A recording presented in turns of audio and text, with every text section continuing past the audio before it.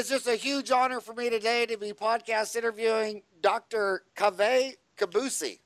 Did I say that right? That was perfect. That was perfect. Fantastic.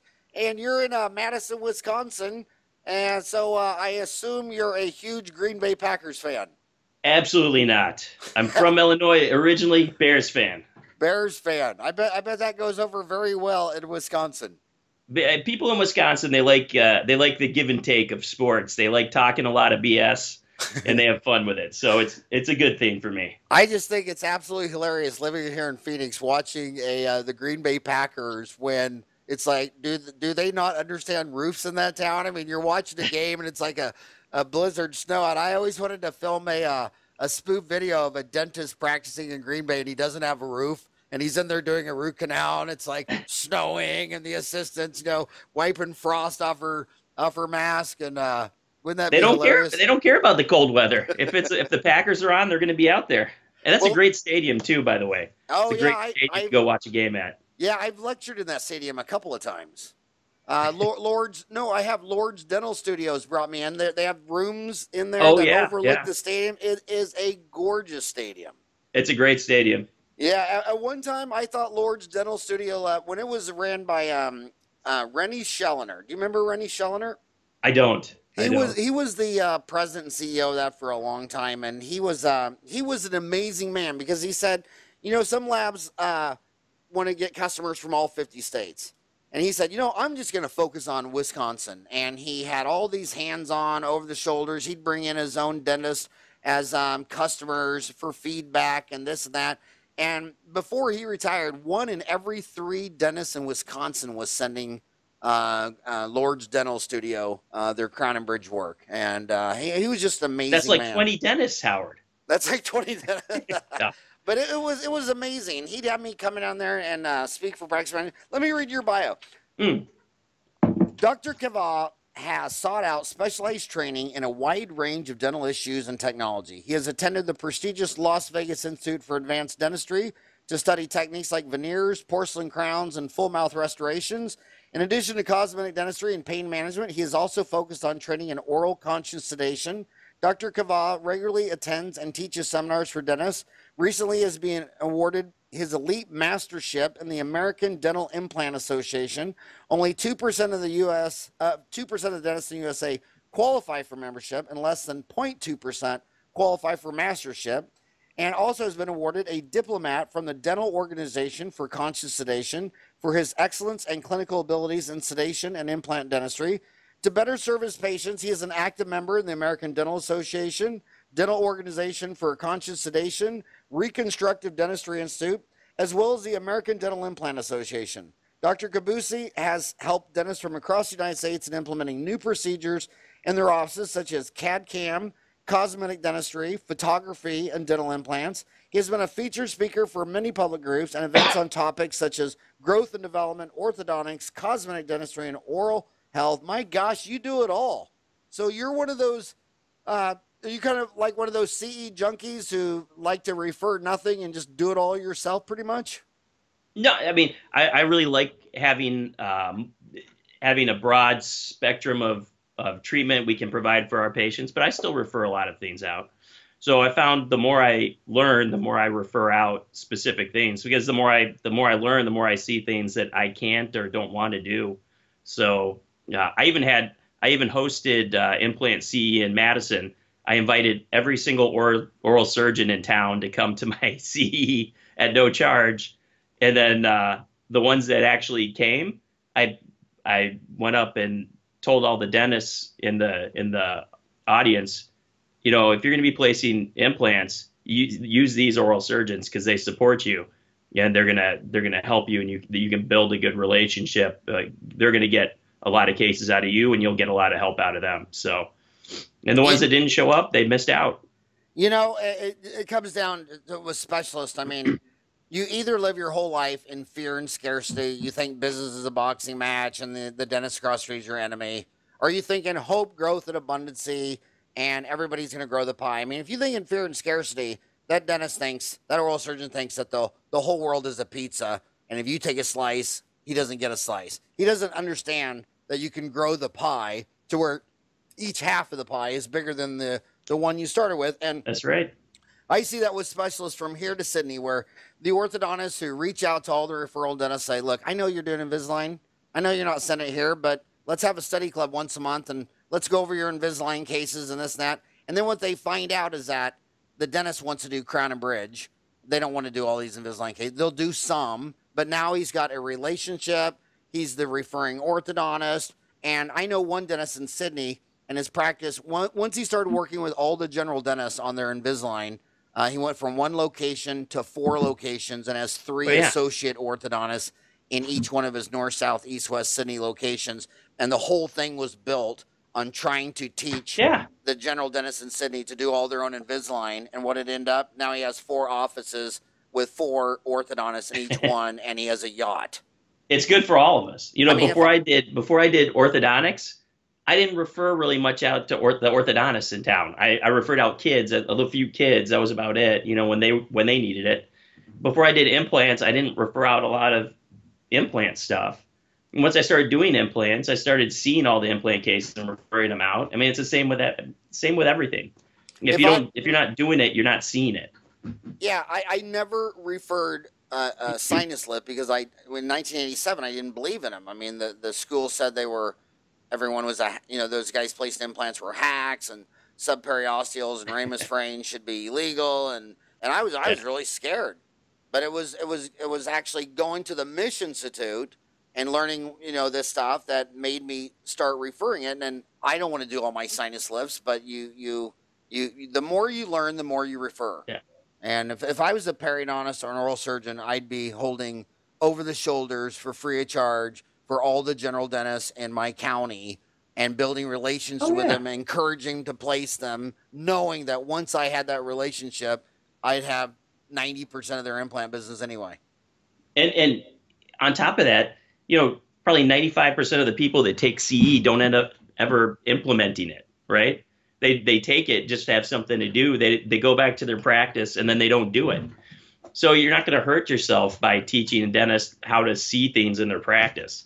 And maybe they'll want to do some of the cases, like you said, but they're not going to want to do them all. And the more they understand it, the more they're going to see it in their patients. So, but it's the same thing in general dentists, that whole abundancy state of mind you were talking about with growing the pie. You have some dentists that are competitive and don't want to help their fellow dentists. Or they have it's me or you. If I have to crush you, which is also a horrible way to have an attitude, because we all see each other's patients from time to time. We all see each other's patients. There's plenty of patients out there. We don't have to be competitive with each other. Yeah, and it's just a horrible way to live and think. And I mean, are you really going to be happy when you walk around living in fear and scarcity? I mean, isn't life a lot more happy when you walk around in hope, growth, and abundance?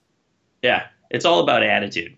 So these dentists that you're talking to right now, they probably obviously don't place implants. They're probably not in the dental organization for conscious sedation, all this stuff like that. Or you just graduated from school, and everybody, when they walk out of dental school, all the way back to the first dental school, University of Baltimore, every graduating class says, "Well, they didn't teach me everything." They're coming out of school. "Oh, we didn't even do Invisalign. We didn't even place an implant. We didn't learn nothing." So what is a good step for them to go? What is a return on investment if you have student loans? What if you're a practice in Kansas and you've been flat for 2 or 3 years? What continuing education do you think? If you go out and learn this, there's a demand for this in your area, and this will be worth your time and money. Well, so, I mean, one of the things is you have to look at your patient population. If you bought a practice, like I bought an existing practice after I'd been working for a while.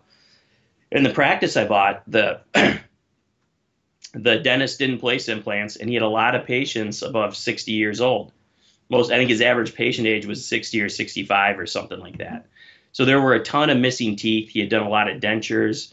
He had done a lot of flippers and things like that. So sedation wasn't the first thing I learned out of school. But originally when I came out, I was in a big group practice. I was working for a big group practice. And there were a lot of fearful patients, a lot of younger fearful patients and there wasn't a dentist in that group doing sedation. So I went out and learned how to do sedation so that I would be able to do those sedation cases. When I bought my practice, there was a ton of patients that hated their dentures, had missing teeth, and they were older, and they were unhappy, but they had adapted to their situation. So when I came on board, I started doing more implants because I had all these people with the need and the money. So a lot of it just depends on what their patient population is. And if they're just starting from scratch, which is a horrible way to start, if they don't have any patients, I would focus on patient flow or learning how to generate patient flow instead of dental things, learning how to manage a practice instead of learning how to spend a lot of money on equipment and things that you're not necessarily going to use. So it's got to be an individual thing, but the best way is to look at your patient population and say, what does my patient population need? Ask people, ask your patients. That's what I did. And when you go by a dental practice, everything they give you that's from the accounting department doesn't really tell you the whole story. I mean, I look at some of the practices that my friends that are my age bought 20, 30 years ago, and they found that, they loved endo. And this practice was doing, X thousands a year, but the guy did no molar endo and was referring out, a molar a week. So they looked at that practice and they said, oh my God, look at the hidden value if I can go in there and do all the endo that this guy referred out. But some of the biggest ones I found was they'd go buy these denture labs, like Denture World or Denture Universe, and that's in some poor area of town that these guys have been making dentures forever. And then they would buy that, then they go get their fellowship in the Mission Institute or their diplomat in the International Congress of Oral Implantology and have this whole patient base where they bought this Denture World for $300,000, and the next thing you know, they're sinking 90 implants a month, and they got some beast that's doing between $2 and $3 million a year, and nobody looked or even thought twice of buying Denture World. Right, dentists in general, we're not that sharp of a group, right? You look at where the money is, and people have a hard time imagining how can there be money in this poor neighborhood in this denture mill, and they don't realize that poor people hate their dentures just like rich people hate dentures. So you may not be able to do like that like the high-end $70,000 fixed implant supported prosthesis, but you can definitely retrofit somebody's denture for $5,000 easily, or do whatever you need to stabilize a lower denture for somebody, and people will be happy to pay that money. So, talking to the kids now that are, just going out of school at 25, man, implants have changed from when we got out, when I got out in 87. I mean, do you think it's a lot easier to place implants in 2017 than it was in 1987? Well, I guess it depends on what you mean, because it's a lot more acceptable now than it is probably then. When I graduated in, 2000, 2001, we knew what implants were in dental school. We heard about them, but it was like, you don't even think about it. You cannot do it. You better not do it. That's not for you guys to do. Now I think students are graduating, and general dentists all over are already doing them. So it's going to be much more acceptable for them to go out in the world and learn how to place them and start placing them. So I think once you don't have to hide it, like some of the dentists I know that have been to courses I've been at or talked at, they're afraid. One of the big things they're afraid to do is they're afraid to start placing implants because they're afraid that they'll ruin a relationship with the oral surgeon, or the other people will find out about it. But I think the kids coming out of school, I don't know how much they learn about implants in dental school. It might be like it was when I was in school and you didn't really learn anything about it. But I think it's going to be much more accepting for them to get out and start learning and placing and doing things like that. So they're afraid to place the implant because they're afraid of fear. They're afraid that if they learn how to place an implant, their oral surgeon or periodontist get mad. If they learn how to do Invisalign, their orthodontist would get Yeah. mad. Or if they So make a mistake, that the specialist will throw them under the bus, so social animals live in social context all the time, and that's why 99% of people like to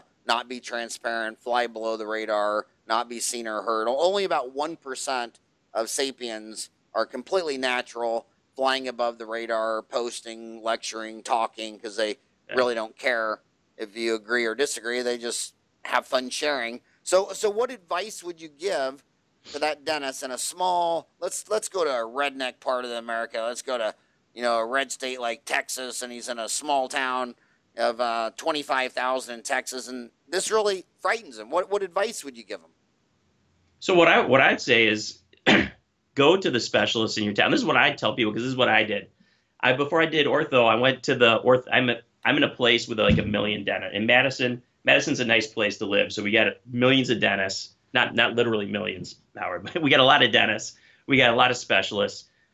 And so I went to the orthodontist that I was using, the few orthodontists, and I said, hey, I'm going to start doing some cosmetic orthodontics for adults. What I'd like from you is I know I'm going to be seeing more patients coming in that need orthodontics that I don't feel comfortable providing. So I want to refer them to you, but I want you to help me with the cases that I want to do. Give me some guidance, have problems, help me out, and like mentor me. And the same thing when I started placing implants. When I started placing implants, I went to some of the specialists in town, and one of them was not not the most helpful. He was like, "Oh, you should not do this. You're going to get in problems, blah blah blah." And I said, "Well, that's why I want you to help me."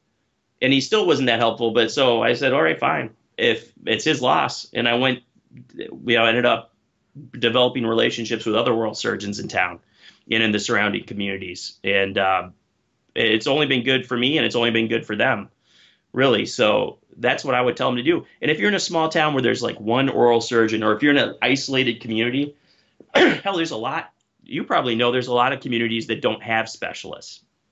So if you're a general dentist, you have to be doing that type of work. Then you find somebody that can help you remotely, or find somebody in the nearest community, and you say, the exact same thing. Say, I'm going to be doing this, and I want you to help me with it. And the only way to have success is by being open.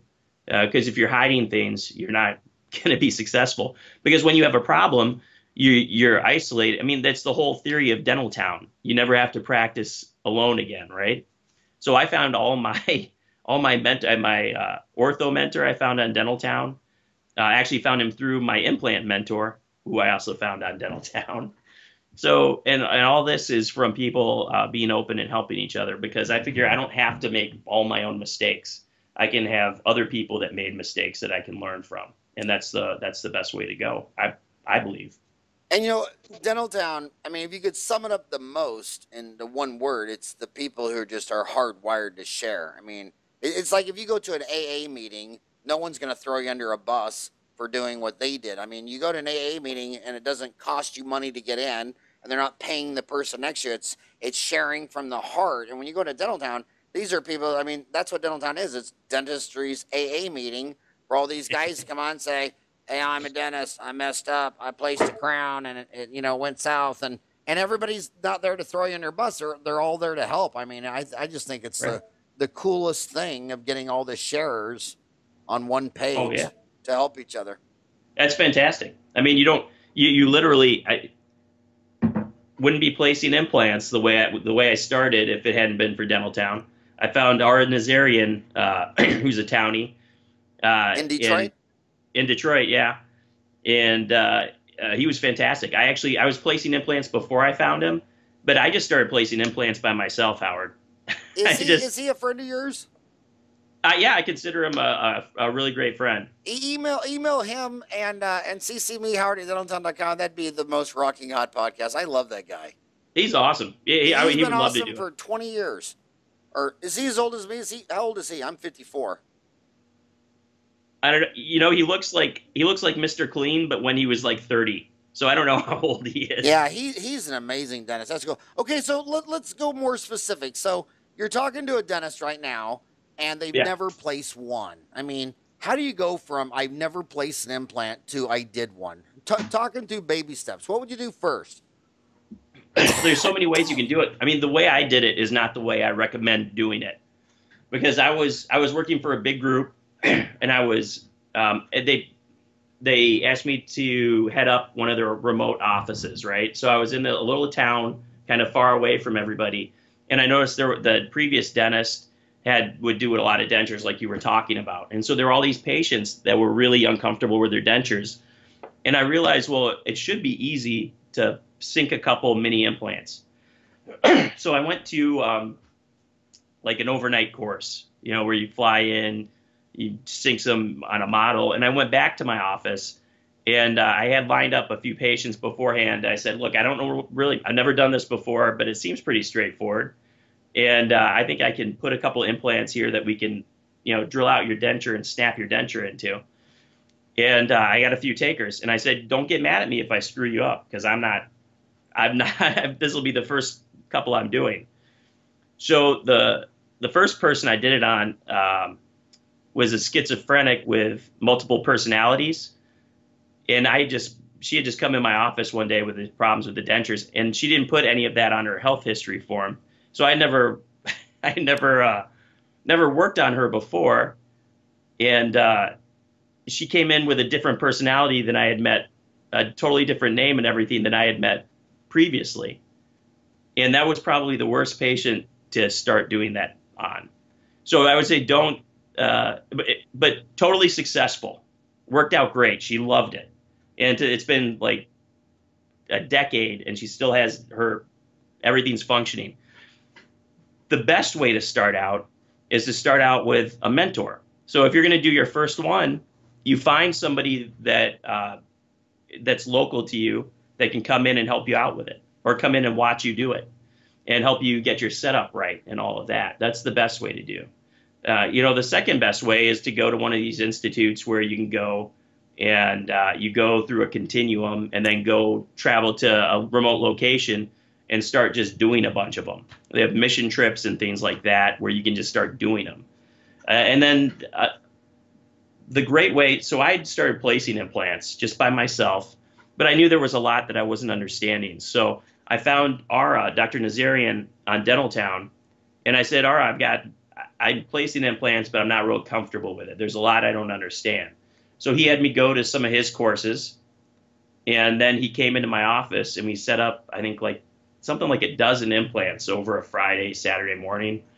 And we went through all the cases beforehand, all the x-rays and models and everything, planned them all out together. Then he flew into my office, and we lined up the patients and just went through and did them. And we did all kinds of procedures. We did just a bunch of stuff. And then later on, I went through Dr. Garg's continuum. So Dr. Garg and Dr. Mish are like contemporaries for people that don't know. And Dr. Garg was great, too. He's a fantastic guy. Miami, but his courses are in Dominican Republic?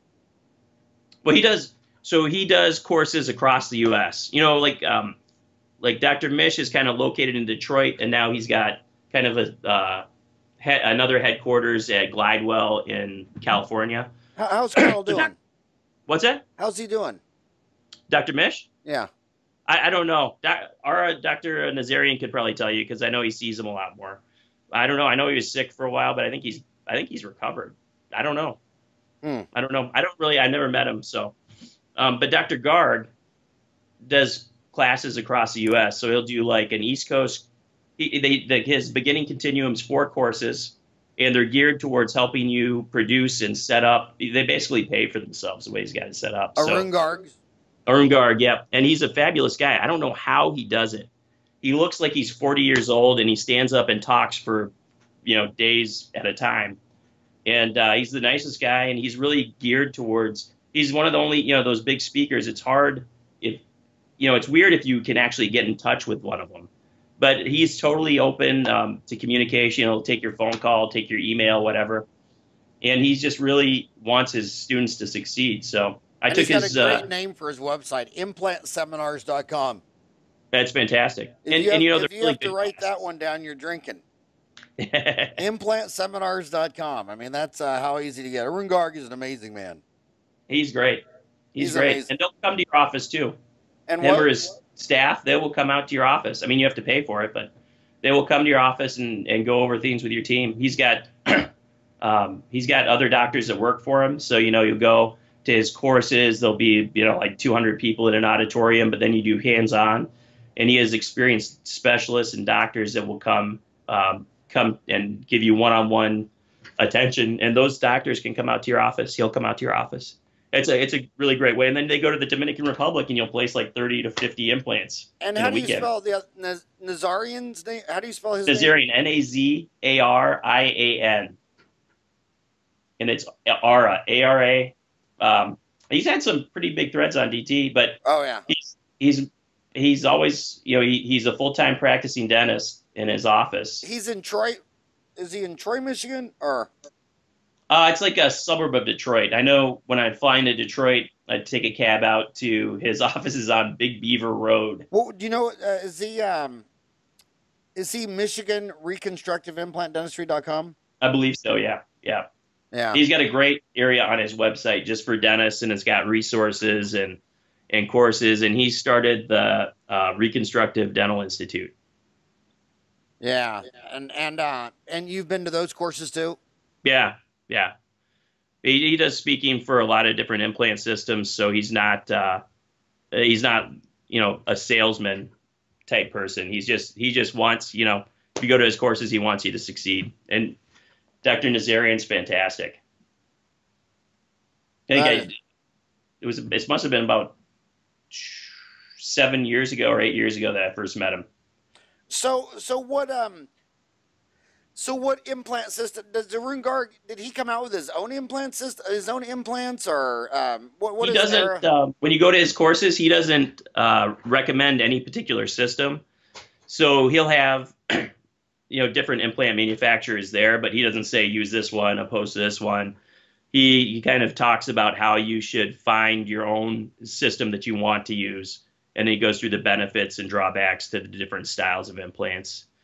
And so he doesn't really have a system that he uses or advocates. At least not when I took his continuum.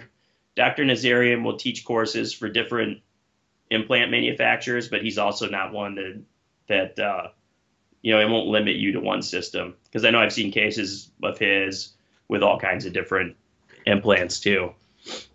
Well, the system I'm going to recommend from just I like to look at who's successful, and when I look at everyone who's successful, this is the most common formula. They found a dental implant company that had a rep in there, a human rep, not buying them online from Yeah, Russia or Israel or Pakistan. They actually had a human that was in their town, and then that human told them which periodontists and implantologists thought in fear and scarcity, and which ones were thought in hope, growth, and abundance. yeah, Arranged a lunch with those. Then the next thing you know, those three are eating lunch at Subway. And then the next thing you know, this dentist, they're looking at each other's schedules and they say, I don't have any patients Tuesday from 2 to 4. And then the periodontist says, okay, I'll schedule a easy singular, replacing a molar. And next thing yeah, you know, the three of them are the three musketeers, and they're all in this together. And it's the cheapest, it's the lowest cost, and it just gets done. I mean, I remember talking to Tarun Agarwal. I say, I mean, Tarun is likes to save money. He's a smart man. I'll say, why do you use Nova Biocare? They're the most expensive implants out there. And he like four goes, hundred dollars an implant. yeah, he says, because I love the rep. It's a relationship. And they give me volume discounts anyway. But she helps me in so many areas. It just gets done. Yeah, And if you want to save a buck and then never place an implant, it's not going to happen. You need to be smart about it, and you need those relationships. So I like the one in the backyard. But if you can't do that in your own town, then you're you like saying go what? see. Nobel Biocare? That's the one you like? What's that? You said Nobel Biocare is No, what you no. like? I said I like the one. I mean, titanium is titanium. I don't really think your osteocytes are sitting around caring if it was made by Right, what brand Nike it or is? Reebok or whatever. I think just the relationship. If you have a human rep in your city, and she points out the ones that will love to meet you and help you, that's Yeah, low cost, over the shoulder. You got somebody you can go over the treatment plan with. you have less fear because if it goes south, you got a buddy that can bail you out. And and then when you leave that, then the high cost way is to get in an airplane and fly somewhere, and then go to an institute, and then you go back to your town and you have a patient. They're not going to be there in your backyard. I mean, I think Yeah. the best is to start with a periodontist or oral surgeon who thinks in hope, growth, and abundance in your backyard with a rep that can be there at the last minute if you need Oh, someone totally. or. And then, if you have somebody that can come to your office and help you, then your staff is getting to they're getting the benefit of learning how to do the stuff as well. Like You know. the MegaGen rep in Phoenix Mhm. probably knows more about implant surgery than probably anybody in the whole state of Arizona. Oh yeah. I mean, I mean, it's just amazing. He's watched more surgeries than probably anybody that's placing implants because I mean, even if you place a lot, I mean, he's watching surgeries all day, every day for a decade. yeah, they've probably seen everything, every problem I'm gonna ever have, and they Yeah, know how to deal with it or how somebody else dealt with it. yeah. So And yeah. again to get rid of that fear, he knows who the good guys are. That if you have a problem or something goes wrong, well, let's go talk to this guy. Well, it's just like we were talking about. It's all communication. So if there's no support and the implant system only costs $50, but you're going to have problems, you're going to have to get in contact with somebody to help you solve the problem. So if there's no rep or no support, you don't want to go with that system. So you do recommend joining the American Academy of Implant Dentistry? Was that a good move for you? Yeah, I think it's really good. They've got great. It's a support network, kind of like Dental Town. They have an online forum you can go on.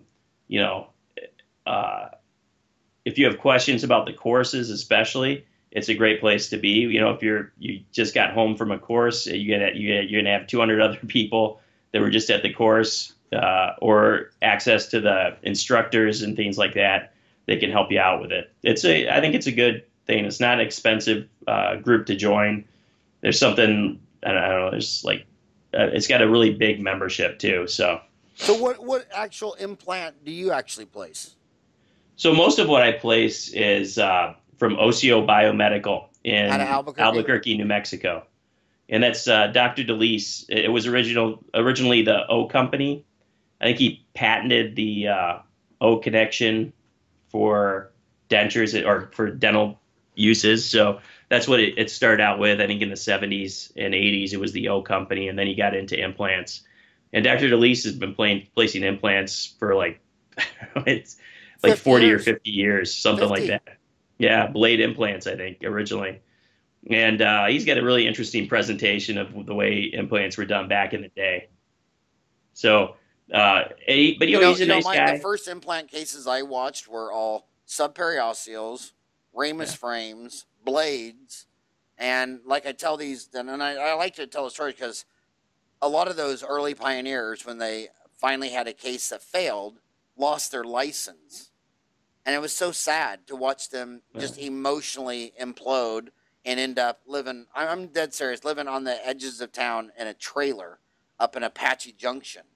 And Oh, that's horrible. I know it's incredibly horrible. And I like to keep reminding that story because, it's the same problem, different day. There's people being hung up to dry today for new things. And I always like to add a historical perspective that in the 80s, anybody placing implants, subs, and race frames was a quack, and we are standing on their shoulders today. And a lot of those pioneers paid a huge price for that, like going Yeah. from being a rich dentist to living in a trailer.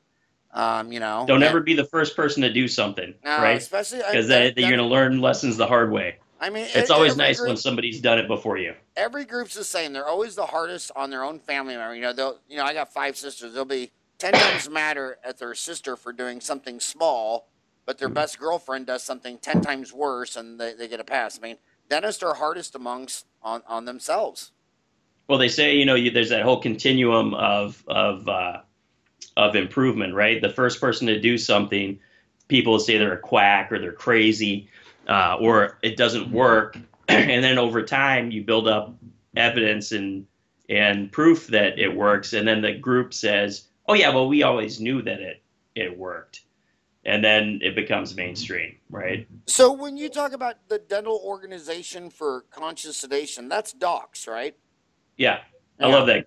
It's funny. I know it as docs. I very rarely see it as a dental organization for conscious sedation, but it's docs. That's what it stands for. Yeah. So what percent of your implant surgeries do you use some form of conscious sedation? Actually, mostly not. It's mostly not. I would say it's an insignificant portion of my implant cases. So, I'd say probably less than 5%. So we do a lot of guided surgery for implants. So whenever I can, I try to do the least invasive type of surgery. We'll lay flaps or do things like that if we need to. But if I can, I'll put somebody in like a treatment denture first, let them heal up, and then go in with tissue punch or something like that. So I like it because most of my implant patients don't need more than a little bit of ibuprofen that night, and then they're fine. And a lot of them would say that it was easier than getting a crown prepped or fillings done. So very few of my implant cases are sedated. And very few of them are you're giving them anything more than ibuprofen. No, I always give people a prescription for pain medication, but it's pretty rare for anyone to actually need it. Because I always ask, when we do a follow up a day or two later, I always ask them how was everything, and some will use the pain medication because they were worried about it, but the vast majority say, "Oh, I just took some ibuprofen when I got home." That's another historical funny perspective because when I was little, the press was very mad at doctors in the 80s and 90s because you had all these patients needlessly suffering from pain because the mean old doctor wouldn't give them pain medication. And it Yeah, was a big guilt trip by the media. So finally, the doctors started opening up and said, okay, here's Percocet, Vicodin, Oxycontin. And now the and now the pendulum's pendulum all the way to swung the the other other way. side.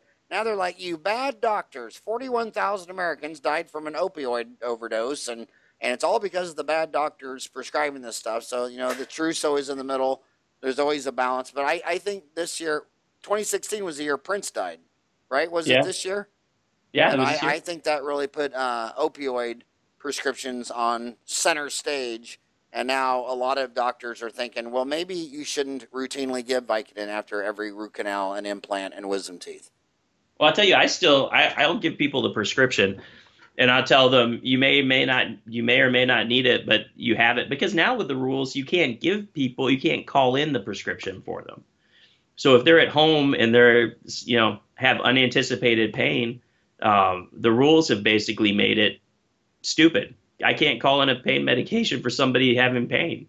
So I just give them a prescription, the written prescription. I say, don't fill it unless you need it, but here now at least you have it. And in economics, we call that the law of unintended consequences. They wanted to make it so you couldn't call it in without a paper Right. trail. And what was the consequence? That now the doctors give everyone a prescription so that in case they need it, since they Right. can't call it in, you already have the paper at home. I mean, you can still call in, I think, what, Tylenol 3. But a lot of patients, I have a lot of patients that can't take Tylenol 3. They can't take the codeine or they can't take the Tylenol or one So, of the so two. you went with OCO Biomedical out of Albuquerque. That was your implant of choice. Yep. But I've used maybe 5 or 6 different systems. So I mean, there's a lot of good implant systems. I like OCO for a number of reasons. I like them because this Dr. DeLeese, developed it. He placed a ton of implants going way back. So he had something in mind as a general dentist.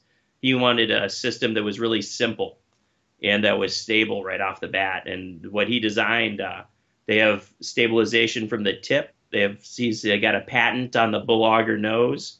It's pretty cool. You can actually screw it into your finger, and it just will hang from your finger. And then the other part of the dual stabilization is threads up at the top of the implant that'll engage the cortical bone.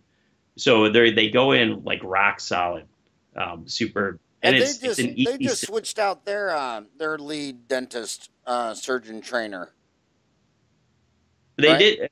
They've had a few different people. So, but Who, they're all good trainers. who's their latest one now? I don't even know. I don't know. Yeah. Not sure. I do know that they just started a continuum. So they used to just have They used to have a beginners and an advanced course, but I think in 2017 they're going to actually have a continuum of like 3 or 4 courses. So dentists can start with like a beginning course and bone grafting and stuff like that and work their way up to advanced placement. And that's ocobiomedical.com. So of those other 5 or 6 systems that you use, was that what did you really learn from using 5 or 6 other systems? My question is, does it really You know, matter what kind of clubs Tiger Woods is using? I mean, I'm pretty yeah. sure if Tiger Woods was handed a baseball bat, he would beat me on the golf course. I mean, do you think the implant system is With a kind of like? shovel? Do you think it's kind of like implants? Is like, does it really matter what Tiger Woods golf club is? I mean, do you think it really matters what clubs Tiger Wood is using? If they're selling it, No. if they're You know, selling them, you basically hit the nail on the head. Success with implants has a lot to do with experience, right? When you're starting out, you're going to be inexperienced, and the most important thing is case selection, right? And as you learn, as you get more confident and learn more, you have to still be careful about case selection. So Tiger Woods could probably beat both of us using a garden hoe, right? Like that guy in Tin Cup. Remember that movie? Uh, but with us, so out of the different systems I used, I don't want to spend a lot of money. You know, dentists or implants just piss me off because everything's proprietary. You can't use a driver from this system with this company. You know, you can't. It just can get super expensive and ridiculous and stupid. I wish they would just pick one universal system and go with it. But what I learned was that that basically everything works, and that the most important thing is your comfort level using the system. A couple of the systems I used were really uh, a lot more complicated to use, and that's why I like the OCO system because it's really simple, and yet you have a lot of restorative options. And some of the systems I used were very they had a lot of complex things that you had to do just to put an implant in, but they all work. So what I found was I went with the system that I liked that had the most support and that was the most cost effective, and I found that to be OCO Biomedical. It's it's not going to be right for everyone, but it was certainly a good choice for me. It allowed me to keep my pricing competitive, so that because if you're going to be spending $500-600 on an implant, it means your pricing is going to have to be a little higher, and I wanted my pricing to be competitive. And then, like you said, some implant systems they don't have a presence in your area. I have a rep in my area, comes out to my office, and and the support's important too. So I can get Dr. DeLise on the phone if I have to. So you know how you were talking about how you wish implant systems were more interchangeable. yeah, The most ridiculous thing is the number of different batteries that you have to sell.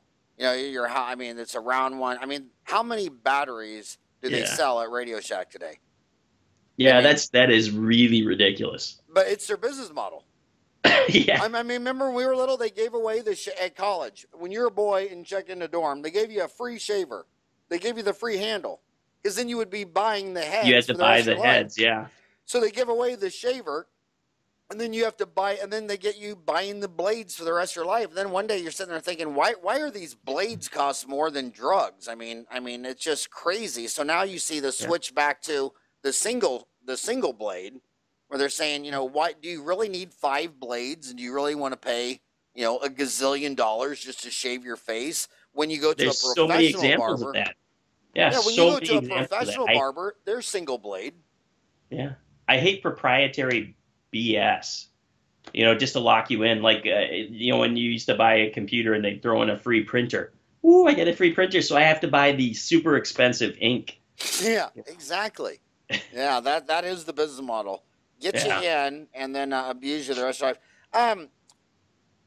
You've been around the block several times. If I ask dentists, what keeps you up the most at night? Inside their office, it's always HR. It's always their employees or patients. It's always people problems.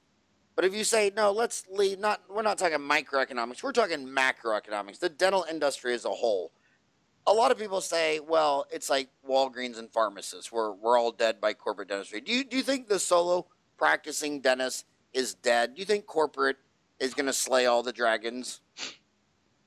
Well, it's certainly changing, isn't it? I mean, when I graduated from dental school, it was the cosmetic boom. We had those shows like The Swan and all those things where, Dr. Dorfman was doing cosmetic dentistry and somebody was getting their boobs lifted and a tummy tuck and all that stuff. And people That had was me. access. That was me. The Were tummy you on The tuck, the Swan? boob job, and the veneers by Oh, Dorfman. I was the patient. well, but like people had access to money. They might not have had money, but they had easy access to money. And so I graduated from dental school in the most unrealistic, environment ever because people would come in and they'd want really elaborate dental procedures, and they had the access to money to get it. And then I started taking these courses and learning how to do that stuff, and the bottom dropped out of the economy. We had like bubble after bubble, and people lost houses. The access to money went away. And so all of a sudden you had people, I mean, that started a trend that's continuing of adults not going to the dentist. So is the solo practice dead? I don't think it's dead, but it's got to change. It's got to evolve along with the economy and along with the environment. We have people with actual business acumen buying dental practices. Why are they buying dental practices? Is it because they don't know how to make money, Howard? I don't know. What do you think, Dr. Ferran? Well, I think that when you look at the S&P 500, the average profit margin is 5%. I mean, one nickel on a dollar. They look at dentistry, they say, my God, they have 35% profit margins.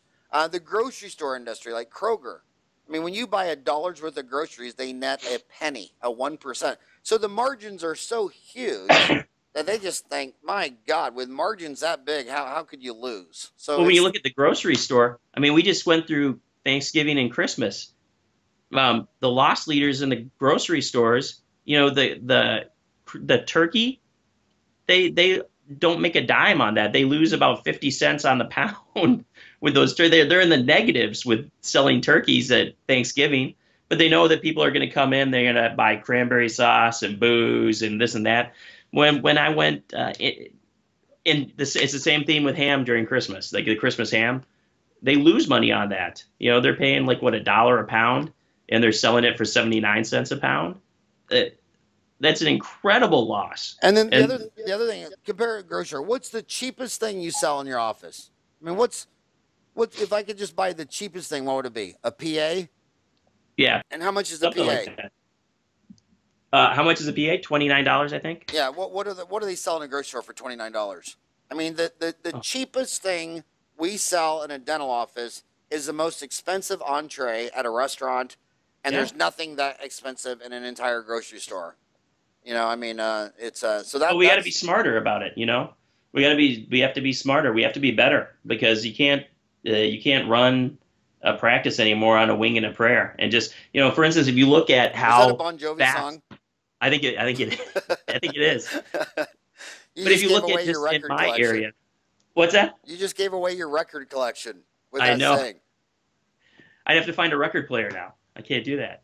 But if you So just look at my area recently, we have a lot of big local dental groups, right? That'll have, like 20, 30, 50 dentists, and they're local.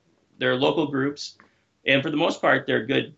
They're, as far as I know, we get along dentists in Madison, I think, get along pretty well for the most part. And these groups, they're local. They're people that grew up here, started practices, merged them, and now they've got some big ones.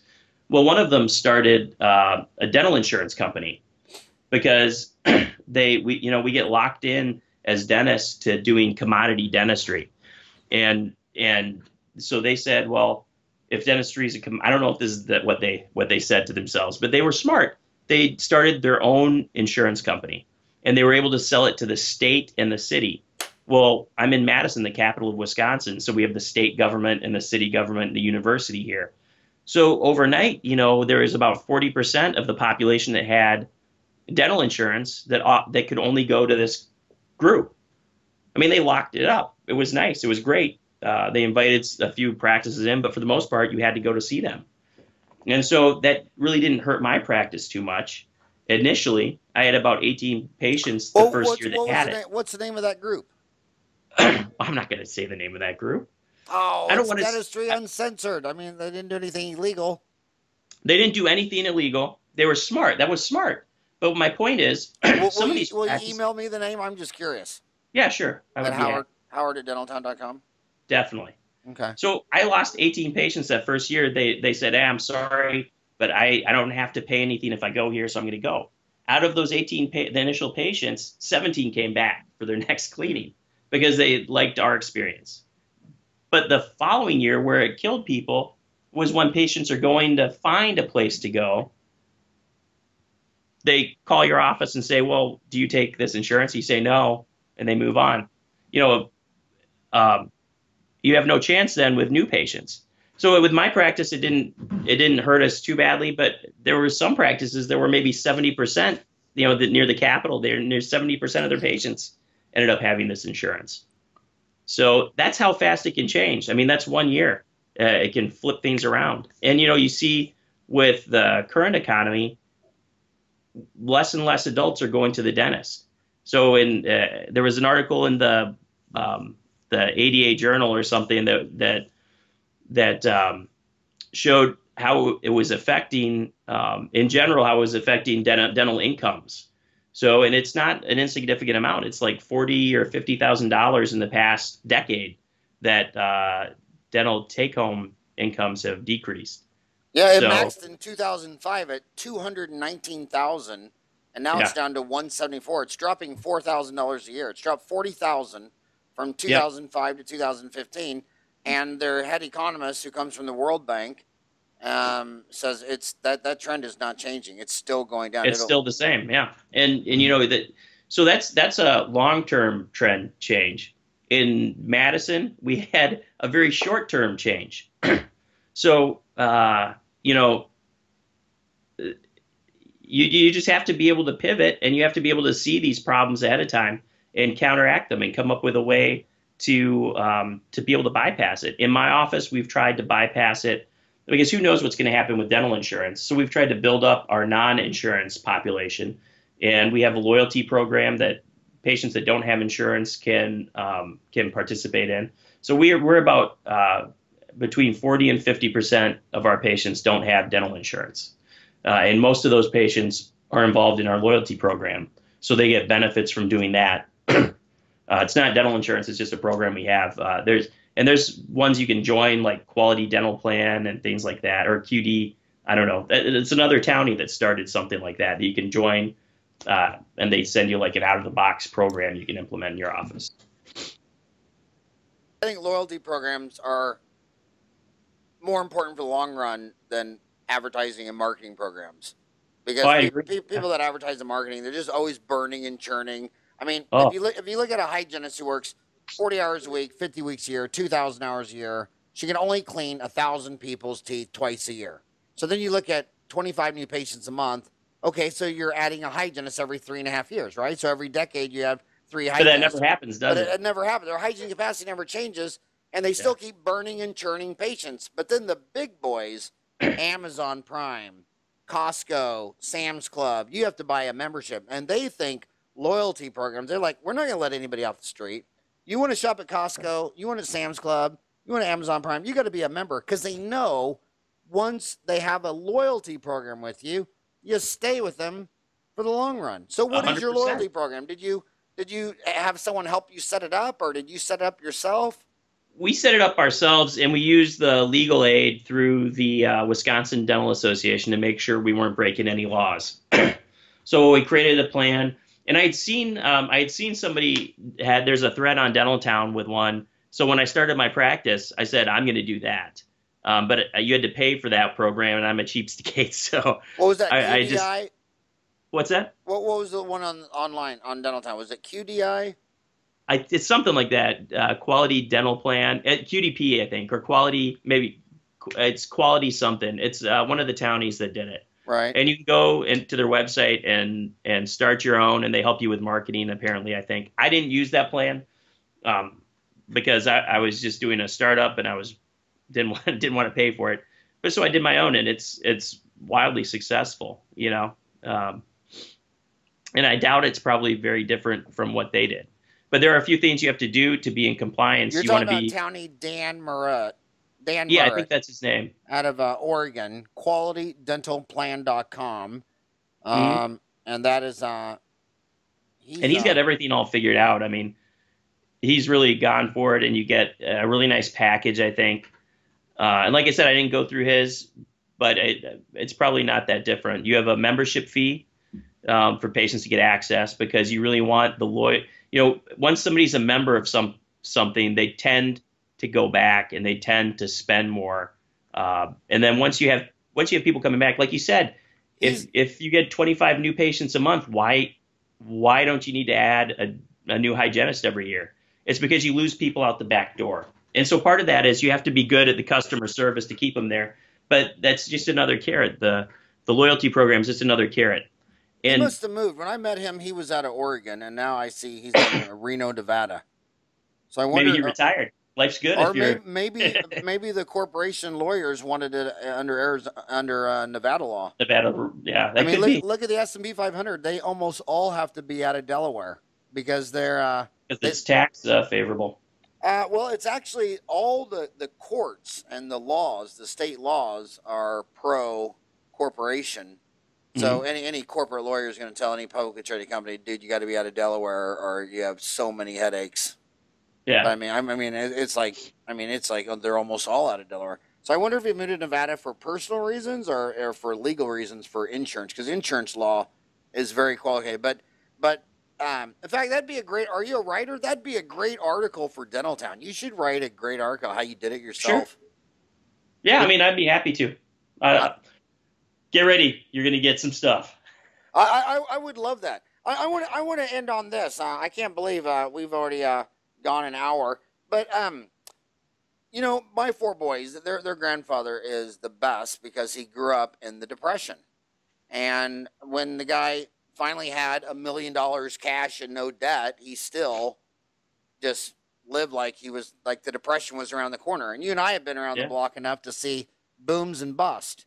And a lot of these kids that are graduating in 2016, the last bust was 2008. So if you're in dental school and you just walked out at age 25, you're only 17 when that last bust hit, and it probably didn't affect their smartphone or the drive-through at McDonald's. But what advice would you give some kid coming out of school, starting out their own business?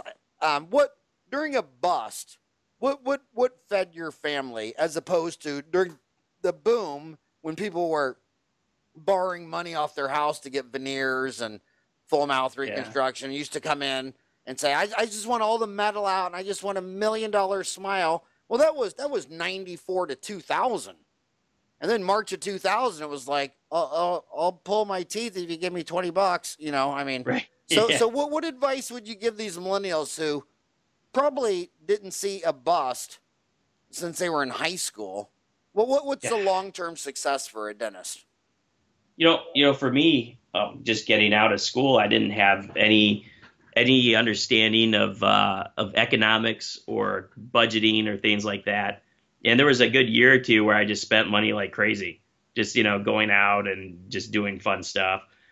Um, and so I would say the first place is probably learn how to budget for yourself, learn how to save just automatically so it's on cruise control. So you don't have to think about it. It's money that you don't even realize you have unless you have to physically look for it. And then second of all, if you're starting your own business, you want to have that abundance thinking like you were talking about is important, but you also want to give yourself the best chance of success. So you're going to have a monthly nut to crack, right? And you want that nut to be as small as possible while you have great cash flow. Because if you don't have the cash flow there, or if you can't develop the cash flow, you're kind of sunk. Something bad happens in the economy, or who knows what's going to happen in the coming years. We hope it's going to be good, but if you don't have an abundant local economy, cash flow is probably going to get hurt. So you need the cash flow as good as possible. And the economy, the national numbers don't even matter because who cares what the unemployment rate is if your town of 5,000 lost the only factory? I mean, Right. so you look at the boom and I mean, like America could be going through a boom, but if oil falls from 100 to 20, tell that boom to Texas, Louisiana, Oklahoma. Yeah. So the numbers for the American economy they're just so don't apply to your hometown. And I mean, Yeah.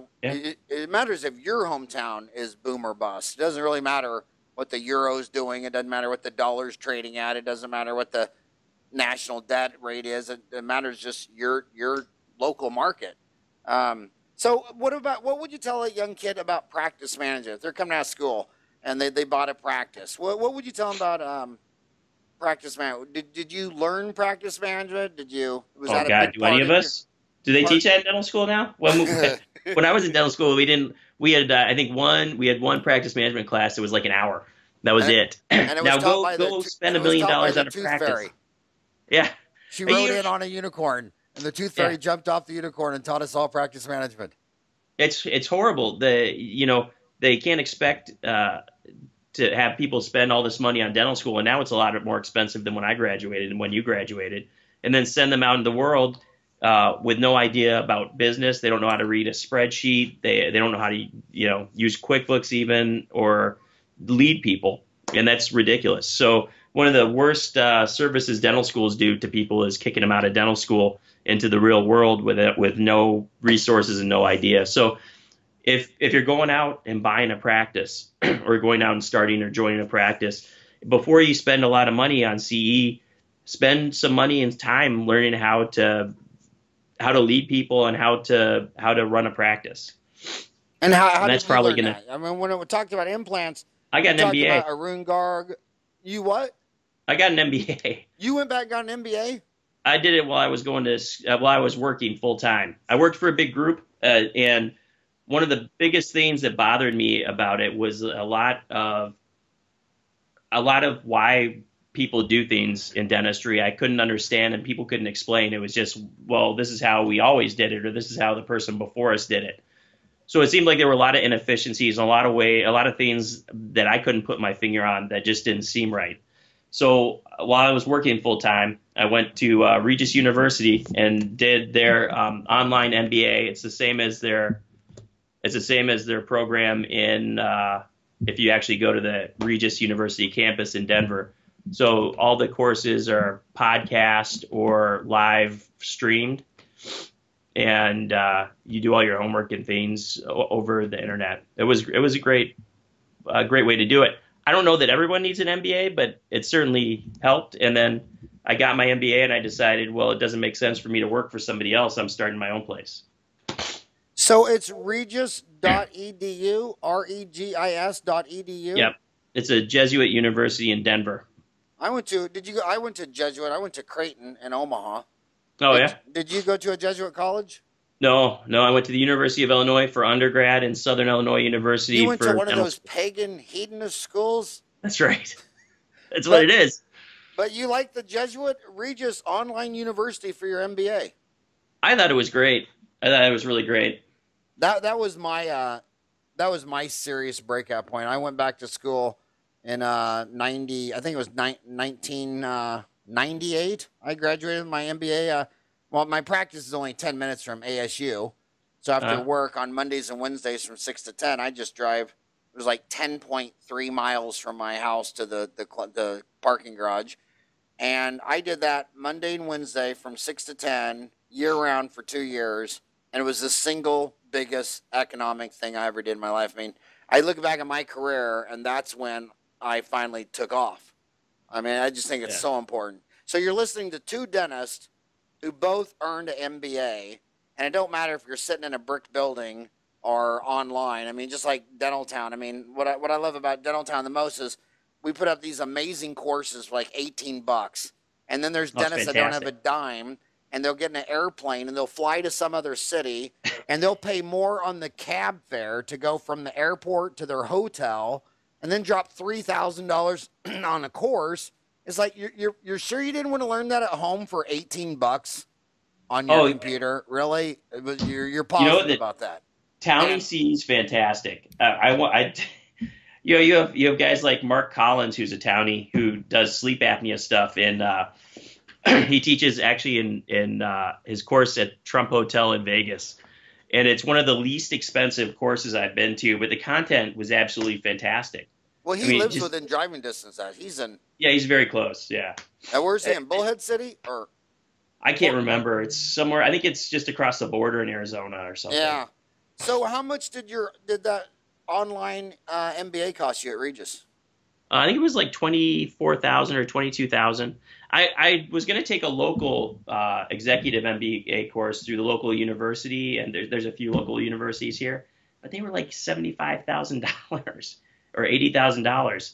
And I was talking to one of my patients who got an MBA from Regis, but he actually, he went to undergrad and graduate school there. And he loved it and said, "Why don't you look? I heard they have an online MBA program." And I looked into it, and it looked really good. And so that's how I ended up doing that. Well, when people say, "Well, do you think I should get an MBA?" and I said, "Well, tell me this: what's the difference between managerial economics and financial economics, managerial accounting and financial accounting?" And they'll say, "What?" I'll say, "Well, what's the difference between a statement of income and a balance sheet and a statement of cash flow?" And they're like, "What?" I'm like, "What's the difference between return on asset and return on?" I mean, you get an MBA, and you'll never be the same person again. You'll never think the same way again. Do you Well, agree with how is that? this? How is this for? Yeah, wait, totally. So, when you look at our practice management software, most dentists, they love or hate their practice management software. But I don't think until you get an MBA, you realize how much you hate all practice management software. Oh, I know, and they're totally deaf. I mean, I have done everything. I mean, I've literally flown down and seen Stan Bergman in his office. I've gone to Dentrix user meetings, and I mean, it's like, I Yeah, I mean, use Dentrix. it's like So I use my, Dentrix. Here's how convoluted and screwed up it is. oh So my God. I had people pressuring me. When we had this stuff going on with the local insurance group, and so I had people from this big national insurance company pressuring me to join their PPO. And I had a lot of local people pressuring me to join it. And I was like, I'm not joining it. So finally, I wanted to do an analysis. I wanted to do a breakdown of what the benefit or the cost would be to joining this PPO. And so in order to do it, I had to purchase a third-party software. I went to Sikasoft because I researched it and found that they had a third-party software that I could integrate into Dentrix. And it ended up being like, yeah, it would have made me I would have been busier, but I would have had to produce $160,000 more to make up for the loss just to get back to my current year's production. $160,000 more. Now, that year, I had sat down with a bunch of other dentists I'm friends with to talk about, oh, how are you going to counteract this new patient deal? Getting new patients with this new big 800-pound gorilla insurance in the community. And a lot of them were like, well, I'm just going to join this PPO because I know I'm going to get more patients and then I'm going to get busier. $160,000. How am I going to make that up just to get back to my current level of production? How stupid would that have been So for me? let me tell you my Stan Bergman story. So finally, he listened. He's serious. He's a great guy. I mean, he's just an amazing man, personally. So he sends this lady that works for Shine with an MBA. She comes out. She meets me at Dental Town. We talk. So she goes back and she says, "Okay, well, I'm an MBA too. I'm gonna see what these dentists think." So she does like a questionnaire survey, sends it to 1,000 dentists, asking them if they would be interested in all the things I'm talking about. You know, it was like not even 1% said yes. And then on the survey, it's like, well, what would you like? I mean, there were more people who wanted to change the color and the font of their notes than everything you just talked about.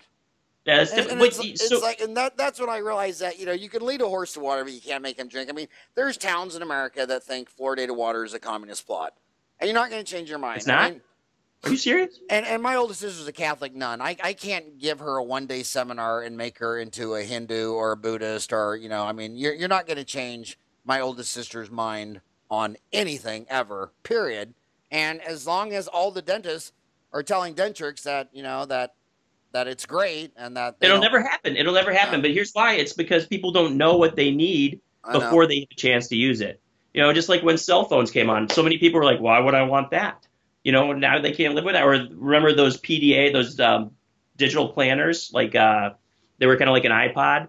No, people were still lugging around big binders with their schedules You know, before they had that. They didn't know they need somebody to make the decision, and then people will love it and it'll explode and be great.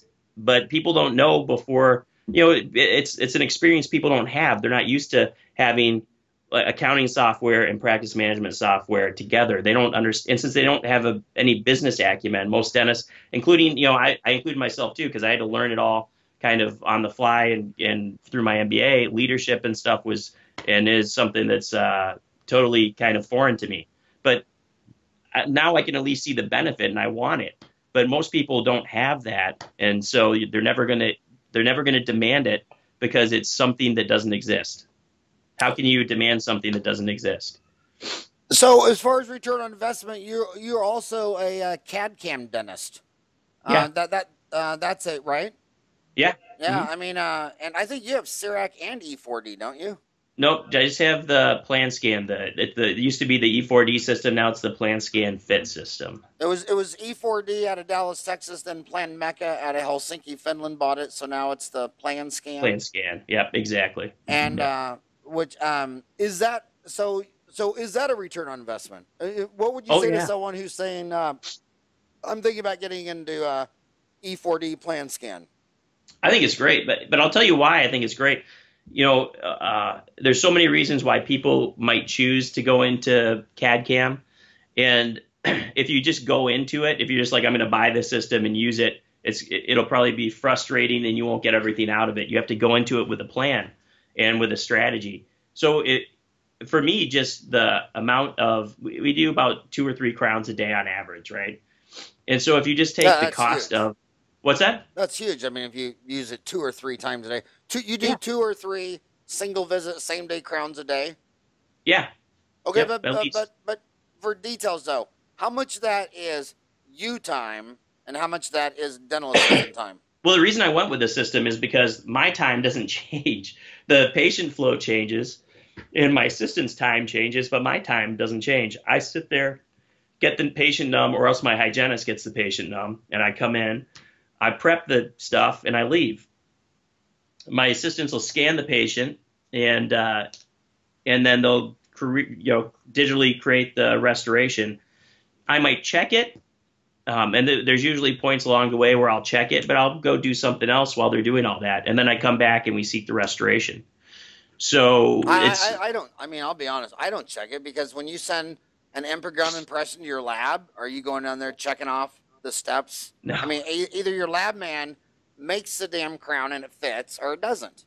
yeah, and it depends And on these where they things are are. making your Yeah, dental assistant a high tech employee, and they I mean, I don't check. I mean, I leave and then I come back to cement.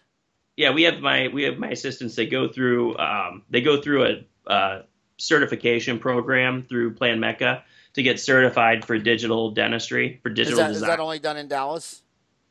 It's done in Chicago too, but there's a home study component and an in-office study component, and then a live component. So they have Plan Mecca University in Chicago, and then they have the one in Dallas, and I think they might have one other place somewhere else, but it's really a fantastic program. I went to the And one. so they Seriously, I went to the one in Helsinki, Finland. well, why don't I get invited to that? You got to talk to Plan Mecca and get me invited. Oh my God, that is a beautiful country. Yeah. Do I figure you do you have a Plan Scan fit, or do you, I Sarah? don't, but my best friend from Creighton up the street went with that. I went with Sirona, but I'll tell you the secret to Finland. Tell you the secret to Scandinavia. I mean, seriously, it's the same story in Uh, Iceland, Finland, Norway, Sweden, Switzerland. During the winter is about 4 hours of sunlight a day. yeah. So what everyone does is they just are committed to their career 10 hours a day, 7 days a week during that whole winter. I mean, the alternative is just sitting in your frozen home and drink all day. So you're either just gonna come out of that winter a drunk or have the most successful business known to man. I mean, those people only know one thing. They just work. They work Yeah. all day, every day. And you compare Scandinavia to the Mediterranean beach countries of Portugal and Spain and Italy and Greece. They outwork them 2 to 1 up north because of the weather. Yeah. I I mean, mean, like, when it's 4 hours of sunlight and minus 25 degrees, what are you gonna do? You're just gonna I'm, work. I'm gonna move. Yeah, everybody just works. But anyway, it's a so let me ask you an NBA question. Oh, Why did you okay. go with E4D versus Serona?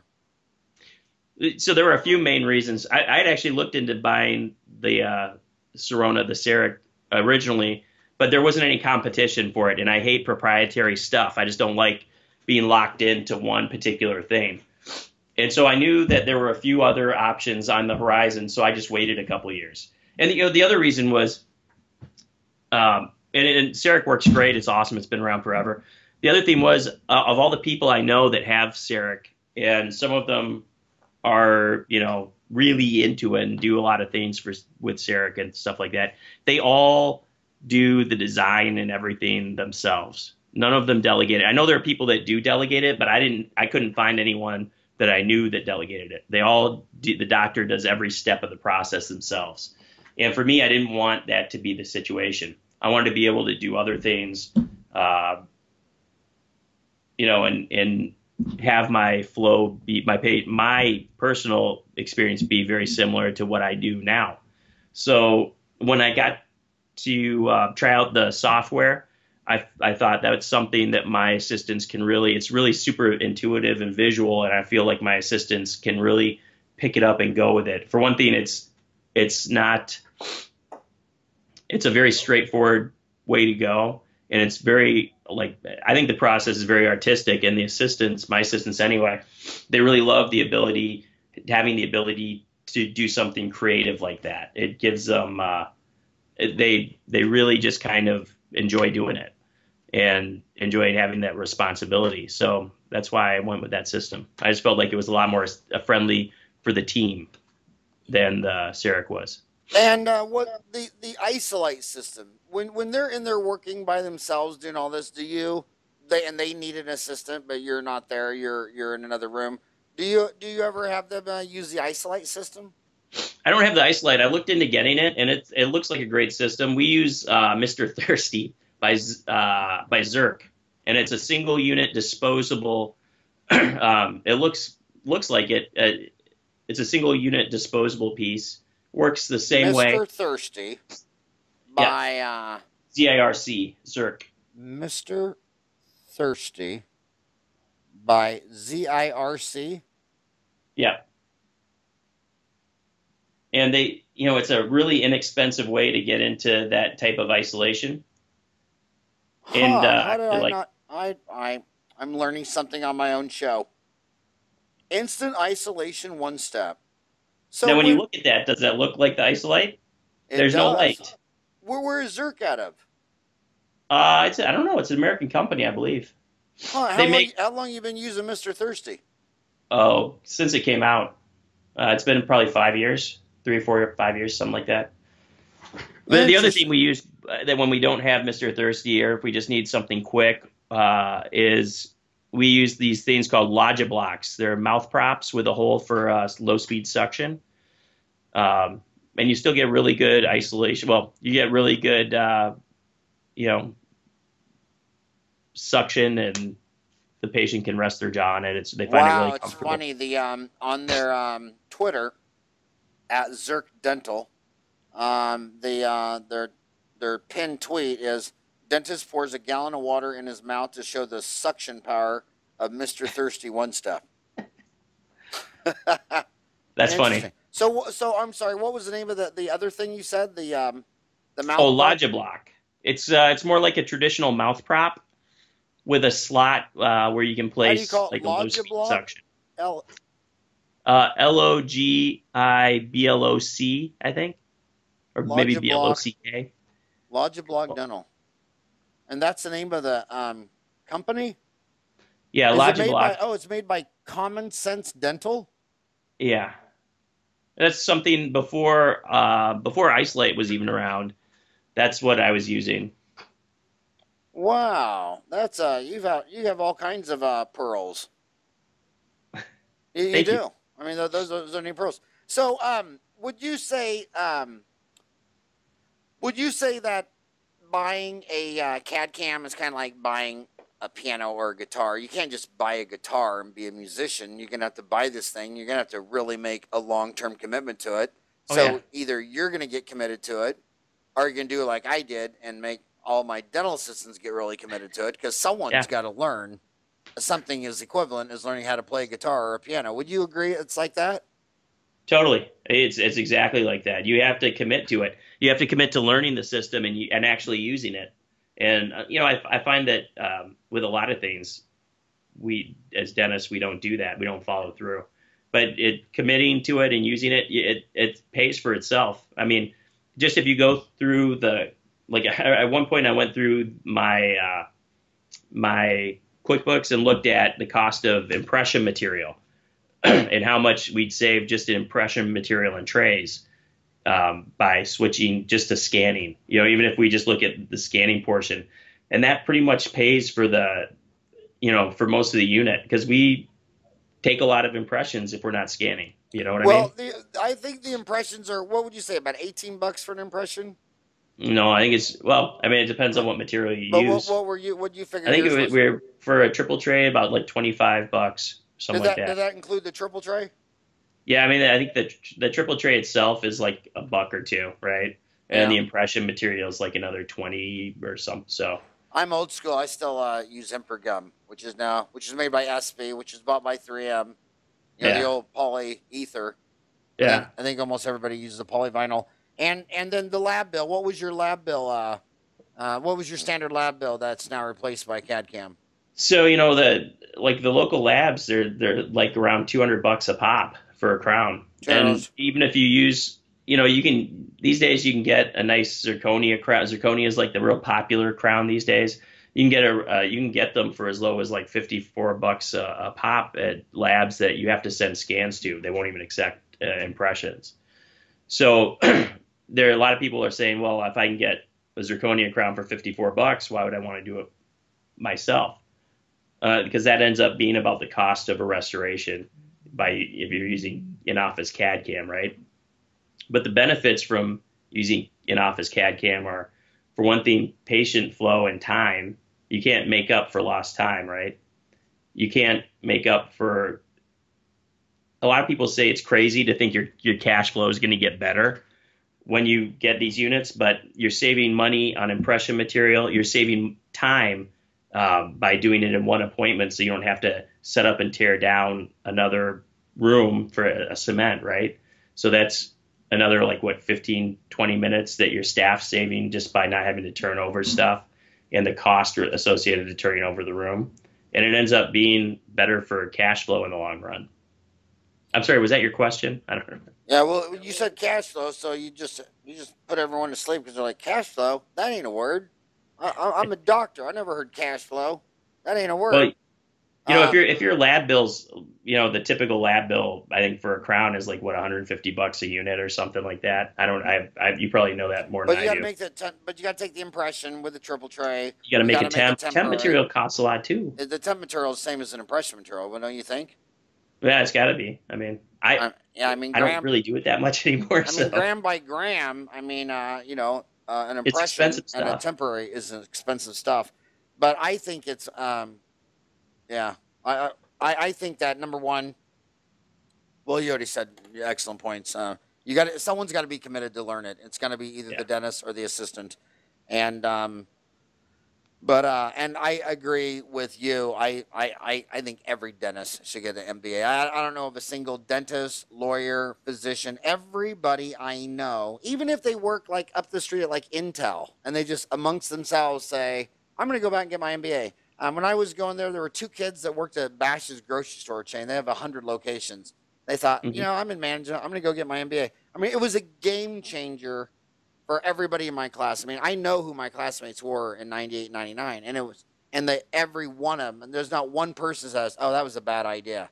They all say that was a game changer, because once you learn how to think, and dentists, they think they're so smart. Dentists and physicians and lawyers. You ask anybody in the public, how would you describe a lawyer? Does anyone say humble, nice, good listener, or do they just say arrogant, conceited, know-it-all? And you only know what you know. You don't know what you Yeah. don't know. And everybody that gets an MBA thinks differently the rest of their life. And you can look at those surveys that poor Henry Schein has sent out to all their Dentrix users, and you can just look at the survey results that they have no idea what they don't know. I mean, the most important data they could learn is, they're signing up for 8 to 12 different PPOs. And when you go in there and do the books, they're anywhere from making money to losing their shirt, and they have no idea which ones are which. And when Like, you go for in me there, to find out, that information, I had to go to a whole different company to get software to help me figure it out. That should all be something that the practice management automatic. software automatically helps you do. And it And would change, and it would change the schedule, because if the assistant sees she's on this HMO or PPO or whatever, and she schedules an hour for a procedure, and it instantly went red and said, "You do this, you'll lose $47." So then she moves it down to 45 minutes. Says, "Okay, now you're doing it for free." So then she moves it down to 30 minutes. Say, "Okay, now the doctor will make $40 on the deal." And then the doctor walks in and goes, "Well, I can't do this in 30 minutes for that. I can't do it. I need an hour." "Okay, doc, right. well then drop the plan." Yep. Or maybe instead of an MOD composite, maybe you'll go back to amalgam. Or maybe, but if you just But then know you the can make the score, decisions. You can't make decisions without data, without yeah. information. So how do we get this to change? Because right now there's no practice management software that has this feature, right? Well, There's I no. mean, I do a daily free podcast, and I said this to everyone. I got Stan Bergman coming on the show. Is he scheduled? Yeah, Stan's scheduled. So, It would be the only Dentrist would be the only practice management dude, I platform that was actually built to manage if they had that, but it's sad right? because they invited me. I don't know why they invited me to their users conference last year, and they're like, "Really, really, you're gonna invite me to your users conference?"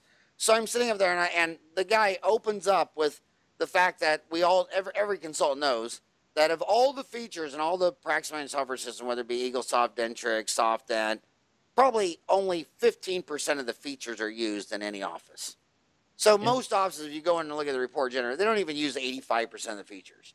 So every year, a bunch of dentists send in more requests for more features, and they're just chasing. It's like a nuclear arms race for themselves. And then what that does is when you go to a well-run company like the Hyatt or the Hilton or whatever, they've got rid of all the shit so that Yeah. they can get an employee off the street. So there's only like 8 things to check you in at the Hyatt or the Hertz Rent-A-Car. So they're into processes. So they can take someone off the street with a glowing personality, and they'll get it right every time, because in order to check you in for your appointment, I have to do these steps or I can't go to the next step. Now, Hmm. Dentrix is the opposite. It's got 40 million features. So she's sitting on this computer, overwhelmed, like a It's a deer mess. looking at headlights. It's like complete confusion. Like I say, they're in a nuclear arms race with themselves of useless features that nobody knows.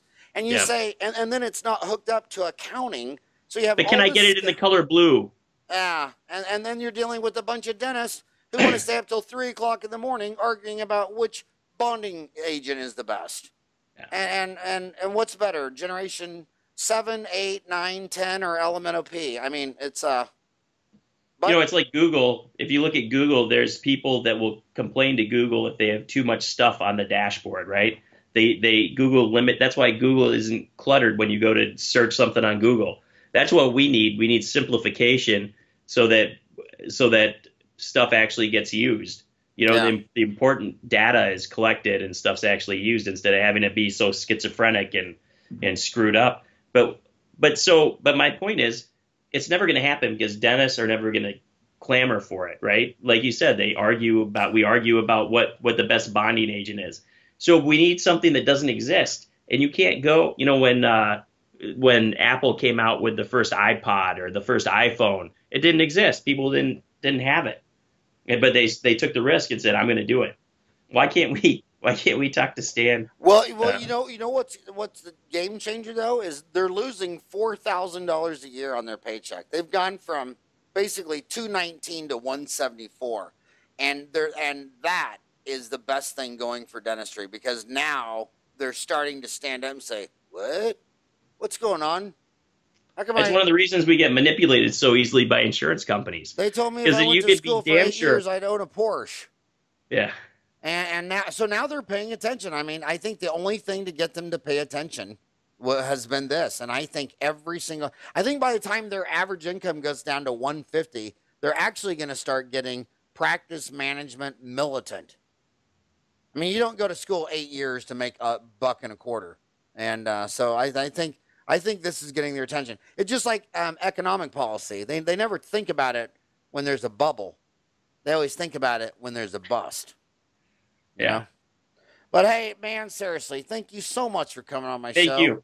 And Thank you very much. I would love it. You ever want to write an article with Dental Town Magazine? I think the benefits of a loyalty program over just advertising and burning and churning new patients that never come back. I mean, the loyalty program, you know, I mean, I've always said I'd rather copy the big boys. I'd rather copy Sam's Club and Costco than you know, reinvent the wheel. And they're successful. And all the big boys think loyalty programs and membership clubs are more important than advertising marketing. When's the last time you saw a Sam's Club or a Costco ad on TV? I don't think I've ever seen one. Right. They put all their money into loyalty. So you're on to something there, buddy. All right. Well, hey, thank you very much. I can't Merry believe Christmas. I Happy interviewed New you Year. the whole time, and you didn't even eat a piece of cheese, and you live in Wisconsin. My That's God. true. Okay. Well, thanks for coming on my show, and you have a rocking hot day. All right. You too.